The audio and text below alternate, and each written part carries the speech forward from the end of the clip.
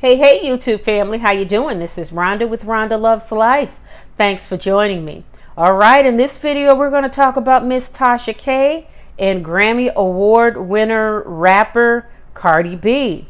It looks like Cardi B is Tasha K's appeal. She did not win the appeal. So Cardi B has been given the green light to seize Tasha K's property to satisfy that $4 million judgment. Just a little background information if you don't know, a little quick history. Lawsuit was filed by Cardi B in 2019 because defamation, and Cardi B said that Tasha K, amongst other things, said Cardi B had the bumps. Cardi B was a woman on the street. She cheated on her husband, used hard drugs allegedly. So in Tasha K's videos, I guess Cardi B had been asking Tasha K to take it down. Tasha didn't. So she sued Tasha K in 2019. She ended up winning a $4 million judgment. Tasha K appealed it last month. She lost the appeal. So now Cardi B can go after, it looks like she obtained legal documents. They filed a writ of execution against Tasha K and KB Studios in Georgia just last Thursday. She can now legally seek ways to collect on that judgment. $4 million, that's some scary shit. That is really frightening to be able to owe someone that much money. And Tasha K, this is a hard one because I think Tasha K is very talented as a vlogger and a YouTuber, but I think in this case, if I had any advice for Miss Tasha K, is I would just, keep it simple. I would embrace what is and just learn from it. I would pay Cardi B every dime that's owed.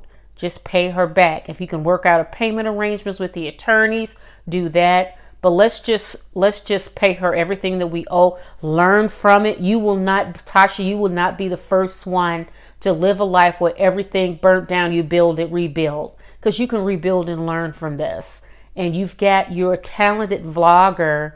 You can get that money. You can rebuild that money back. You still got over 1 million subscribers even after the lawsuit. So you haven't lost there. Just start over, but you got to there's no way around this $4 million judgment.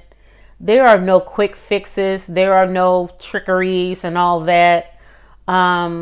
This is your brand and your reputation. And I think Tasha K is very talented, but if I were her advisor, I would say work out a payment plan as quickly as possible. If you can go on a 10-year plan, use 10 years to pay her off. 5 years. I don't know what the lawyers or what Cardi B's lawyers would go for. I don't know. But I'm just saying, I think it's important for Tasha K to clean. You've heard that phrase, just keep your own yard clean. This is a big ass pile of shit in Tasha K's backyard.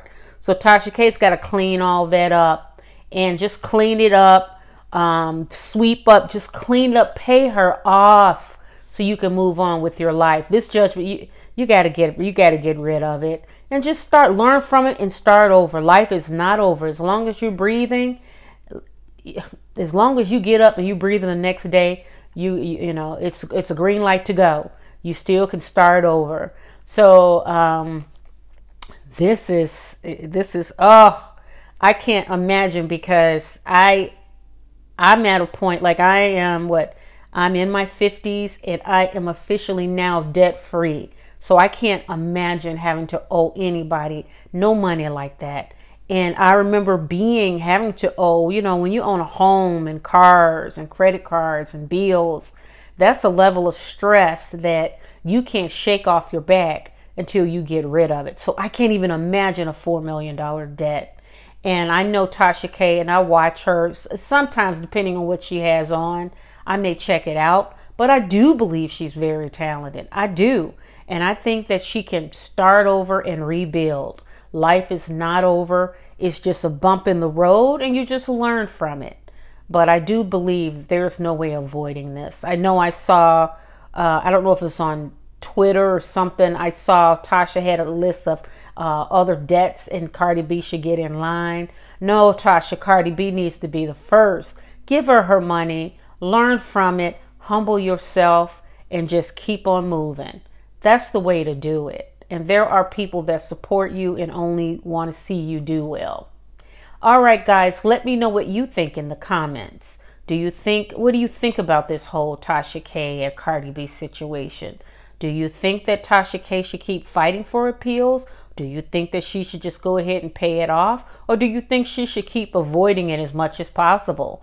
I want to hear what you got to say. Let's have a conversation about it.